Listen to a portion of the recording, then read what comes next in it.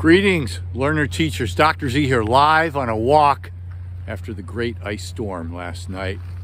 Lost power, had to break out the old backpacking stove to make some hot coffee this morning. And now I've been walking around looking at the devastation. And as I walk, branches are breaking off of trees. Trees are cracking still under the weight of the ice. It's quite the scene. But you know what I'm thinking about? Of course, I'm thinking about you.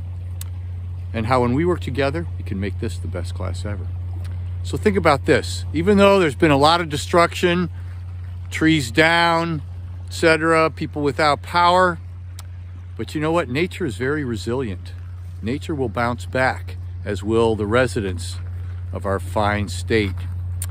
And once again, create beautiful things, rebound, rebuild, rejuvenate, and live on.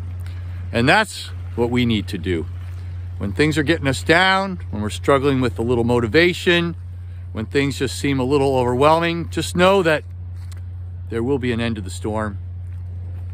And let's together be resilient and support each other and make this truly the best class ever. That's the dream, and I hope you'll join me. Dr. Z, live out on a walk after the great ice storm.